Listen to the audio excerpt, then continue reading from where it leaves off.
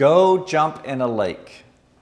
These are my kids jumping off a lobster dock, and it was actually on the Pemaquid River.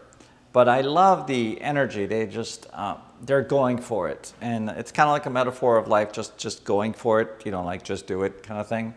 But as a kid, you always remember summers and you remember water activities and just having a great time and just being free. And that's what I love about this piece. It's just about the joy of being a kid and summer and water and just being tired and having fun. And I just love this piece. So just jumping for joy, sort of. Go jump in a lake.